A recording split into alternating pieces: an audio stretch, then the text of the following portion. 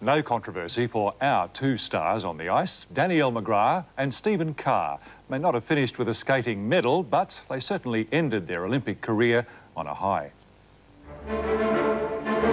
The first step for the last time they would skate Olympic ice. Carr and Danielle McGrath, their third and final Olympic performance, and what a way to say goodbye. Do it. Yes, she did it!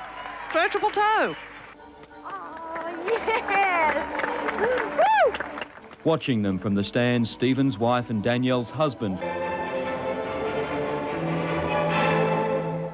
Fabulous performance, I think.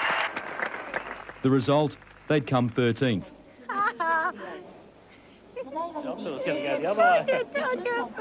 Hard work when their minds were elsewhere. The last 4 seconds I was skating around thinking, well, this is my last Olympics. I wasn't really concentrating on what I was doing.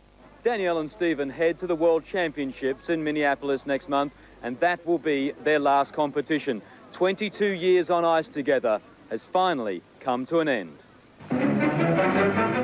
No couple in the world has skated as long, 18 national championships, 13 worlds.